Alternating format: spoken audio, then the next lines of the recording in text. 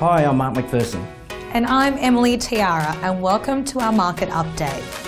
With spring just around the corner, we're expecting a few busy months ahead. The Reserve Bank has again cut interest rates to a historic low of 1.5%. Sellers who have held off will start to come onto the market.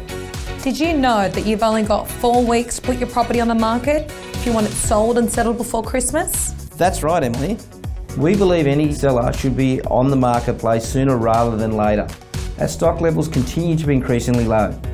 Keep in mind, the more competition on the market, the less likelihood of securing a premium price.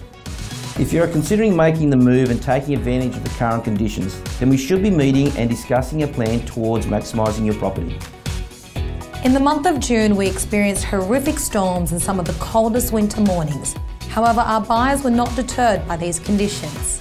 The auction of 43 Brook Street Coogee soared, with the home selling for $2,426,000, and 13 Norton Street Kingsford sold for $2,350,000, which was a huge $450K over reserve.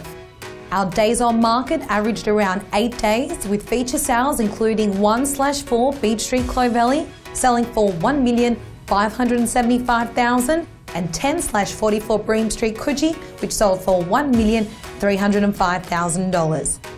The last time we traded this apartment was in 2011 for $772,000.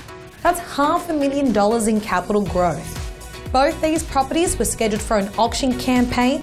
However, the high buyer demand resulted in both of these properties selling within a week of being on the market and achieving building records.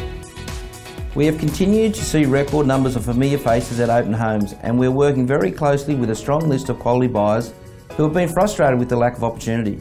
This is a true indication that this year we're experiencing the lowest stock levels in the beachside and parkside suburbs. Thanks for watching our market update, and we hope you enjoyed it.